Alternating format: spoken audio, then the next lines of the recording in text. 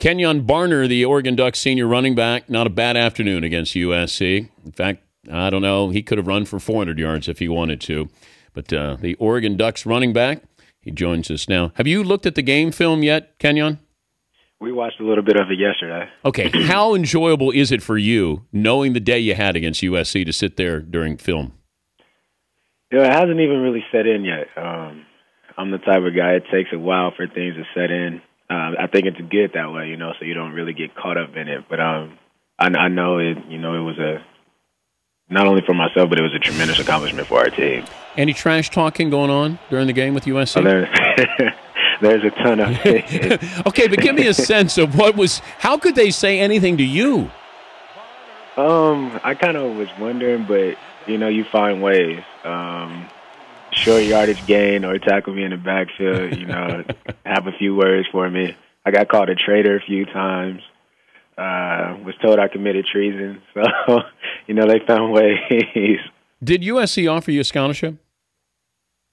No, it came on after Oregon offered me. After I'd already committed to Oregon, I started talking to a couple of coaches, but there was never an offer on the table. And I wanted to get out of California anyway, so it was the best move for me to leave. Why'd you want to get out of California? So I get away from my parents. As bad as that sounds. What? As bad as that sounds, but I needed to get away so I could mature and so I can grow up, so I wouldn't be so dependent on them. I needed to leave the nest, so to say. How did they feel about that? My mom didn't want me to leave at all. She said, "You sure you don't want to go to school out in California? There's a community college Riverside community." She was like, "You can go to RCC." I was like, "No, I think I'm going to leave." So I don't think the education or football would be the same. At what point did you realize just what kind of day you had against USC? At the end of the game. I wasn't really sure what I rushed for or anything like that. It was at the end of the game.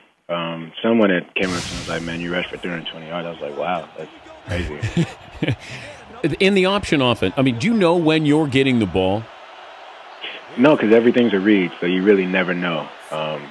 There's certain plays where you're getting it, but 9 times out of 10, you don't know. Is that good or bad? It can go both ways. It can go both ways. As a running back, obviously you always want the ball, but it's always good to see when you have guys like Marcus and Josh and Braylon and Cole Ireland, doing things with the ball. It's always great to see. Ever tried to pull the ball out of the quarterback's hands? Maybe once or twice. How much did it benefit for you to sit? Because you had to wait for this moment, and you're behind LaMichael James. You're behind a very good running back. It was tremendous. I couldn't have scripted this any better. The way that I was used in the past few years, I couldn't have actually been used better. It allowed me to grow. It allowed me to mature not only as a man, but as a football player as well. So being able to watch LaMichael and see him go through things that he went through and how he reacted to different situations and how he ran the ball, I learned a lot from him. He's Kenjon Barner, the Oregon running back, senior, joining us, Dan Patrick Show. But you went there, I think, as a defensive back. You weren't even a running back when you got to Oregon, were you? That is correct. I don't know what they've seen in my defensive back skills, but they brought me here as a DB. Well, maybe they didn't see anything in your defensive skills to make you then a running back. Maybe so. Would you, if you played a little bit of defense, do you understand that you could then win the Heisman? Because then people would look at you and go, "Oh, he plays both ways." Have you asked Coach Kelly if you could play a little bit of secondary? I have not. You want me to ask Coach Kelly for you? Yeah, you do that for me. You let me know how that goes. That offense, do you think that would be successful if you guys try to do that in the NFL? An NFL team tried to run your offense. I think so. You see spots of it. You seen spots of it last year with Tim Tebow when he was out of Denver. But their coaches aren't Coach Kelly, and they don't have the mind that Coach Kelly has. I've always said that Coach Kelly is a genius when it comes to football. The things that he creates, he'll create a play on the spot, and we'll go out and run it, and it works. So I feel like when you have the proper players, and then you put Coach Kelly's mind behind those players, anything is possible. Do you know your stats right now? I don't. Do you want to know? Sure. I got you 1,295 yards and 19 touchdowns. pretty cool. That's pretty good. Yeah, it's pretty good. It's decent. Okay, but what's your goal? My goals are high. My goals are extremely high. Like 2,000 yards? Would you be satisfied with $2,000? I'd be satisfied. Let's use that. I'd be okay with that. Give me the defense you want a piece of right now. The Cal Bears. Oh, you don't want the Cal Bears.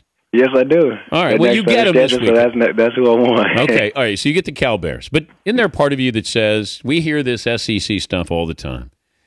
You want a piece of Alabama, don't you? We'll cross that bridge when we get there. You're a senior. Look at you. Look, you're a veteran. You avoided me like you did the USC defense. But you're a criminology major. Yes, sir. Okay, what are you going to do with that? I want to get involved with the FBI. I've always been intrigued by that. You know, it's been for years now.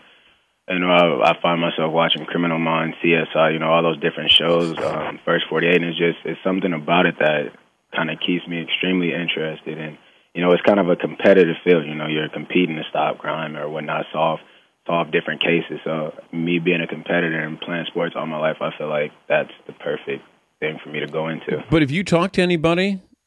I've talked to a few people. Like LL Cool J. Have you talked to him about maybe, you know, somebody say, can I get a cameo? If you win the Heisman, I would think LL Cool J should be able to get you on there, on the show. You didn't know? I talk to LL Cool J on a daily basis. Oh, you do, huh? Isn't that an NCAA violation or something? It might be. It might be. Who knows? There's so many rules. Hey, it's good to visit with you. Congrats on a big game against USC, and good luck against the Cal Bears. Thank you. I appreciate it. All right, Kenjon Barner. He reminds me of Maurice Jones-Drew. The voice sounded just like Maurice Jones-Drew.